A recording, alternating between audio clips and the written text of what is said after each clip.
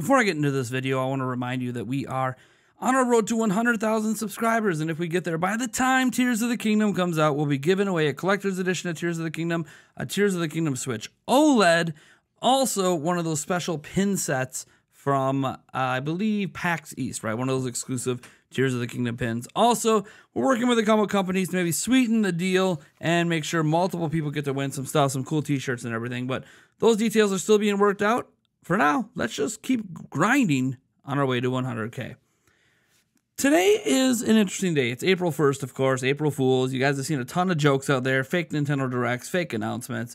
My video earlier today wasn't one of those. It was actually an actual discussion video. Maybe that's why I did so well, because I wanted to take a look at the art book leaks and talk about how it kind of compares to what we know now, how it might shape the beginning of the game, and all of that stuff. And that was a great video. I hope you guys go check it out.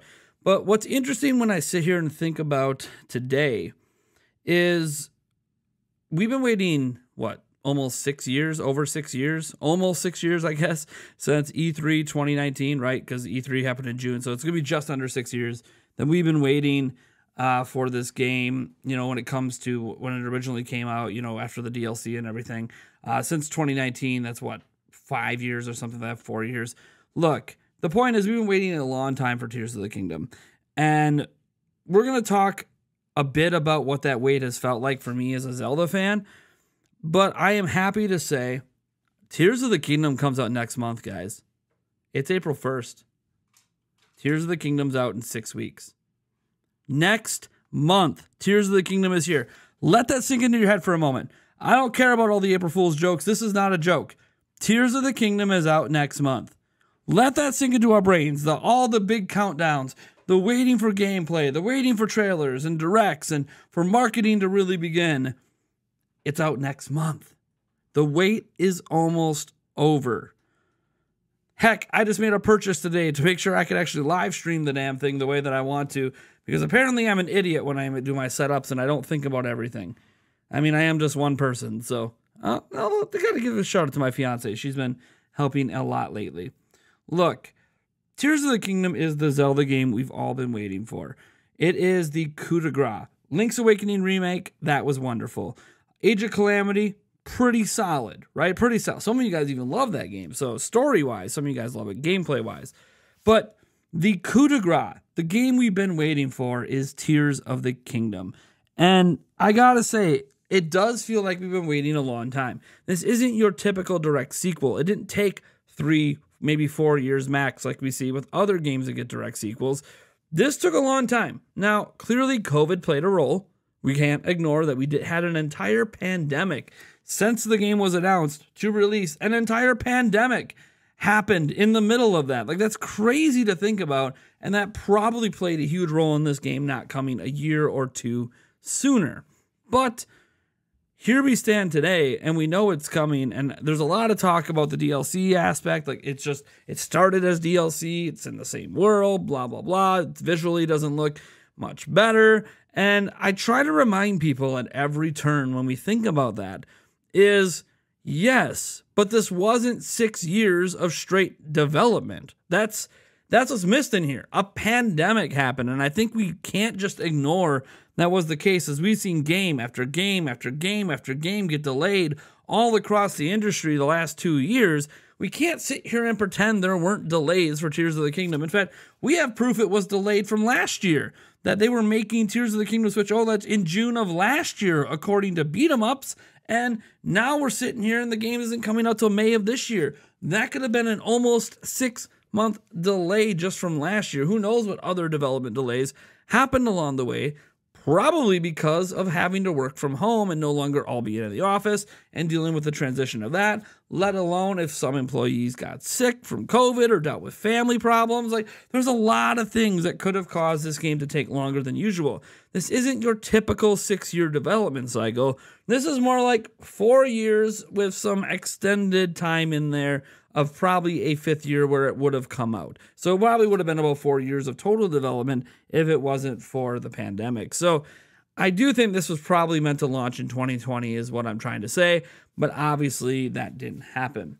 So it has been a long time. And there is going to be concern, of course, that it can't live up to the hype that Breath of the Wild brought, and it can't live up to the $70 price tag. Now, look, $70, that's an interesting debate, right? It's in the eye of the beholder. I've said this the whole time, value is in the eye of the beholder. I think the general worry about $70 is less about this game. It's more about, will Nintendo start pricing all their games at $70? You know, Sony didn't do it until they went to super powerful hardware and yada, yada, yada. And there's been talks, I think, for Player Essence that the $70 price point has failed. I don't really think that that's the case. I think PlayStation 5's not being out on the market and being heavily scalped all these years, that might have played a role in the $70 games not selling as well as the $60 PS4 versions, but that's neither here nor there. Here we stand today, and Tears of the Kingdom comes out next month, and it's been a hard wait. I can't lie to you guys. Announced at E3, 2019, there was a lot of hype for this game. And then, bam, end of the year, you start to hear murmurs of a pandemic. It really becomes real at the beginning of 2020. The whole world seems to get put on pause. We're all stuck at home. Things are going crazy. We're arguing over vaccines and other things. A lot of people losing family members. I really hope that everyone watching this video didn't have any serious outcomes from COVID, but that is something some people dealt with. And knock on wood, I wasn't one of them. I didn't lose any family members to it or have any serious complications long term. But I do think that this wait has been exasperated by the fact that we did have a pandemic. We had a lot of time to play video games the last couple of years, and it would have felt nice if we could have deep dove into Tears of the Kingdom. Instead, we did get Animal Crossing New Horizons, which came at the right time. We did get some games from Xbox and Sony along the way as well. We got Halo, Returnal, stuff like that to play. Age of Empires 4 came out during this time. For me, anyways, that was a good one to come out. We had an expansion pack for World of Warcraft, but we didn't really get that big Zelda game from Nintendo that we hoped to get. We got Age of Calamity, which was a pretty solid game, but it's not a traditional Zelda.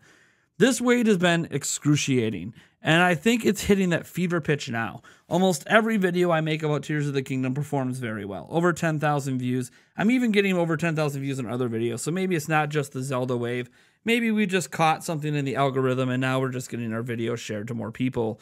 Because the click-through rates right around what we usually get. We're just now getting to more people, which is awesome.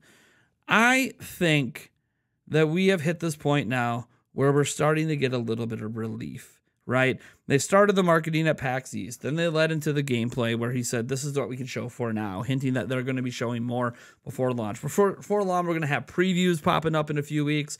We're going to end up having reviews popping up in 5 weeks. We're going to have lots of gameplay clips popping up from various media outlets. We're going to have more advertising from Nintendo. There's going to be a launch trailer, maybe a Zelda Direct, maybe some other crazy stuff. I kind of feel like we've hit that relief period. That relief period we've all been waiting for, like, okay, it's finally okay to just be excited that this game is coming because it's not being delayed. We know when it's coming out, and it's next month. It's sooner than it's ever been. Tomorrow, I believe we enter 40 days to go. That's incredible. And I think we're just all really excited to finally allow our hype levels to be above our heads and not be worried. I think we've been afraid to be hyped for this game, and now my fear is gone. My hype overload is here. I'm super excited for Tears of the Kingdom, and I think all of you are as well. So let me know what you're most excited about. You know what?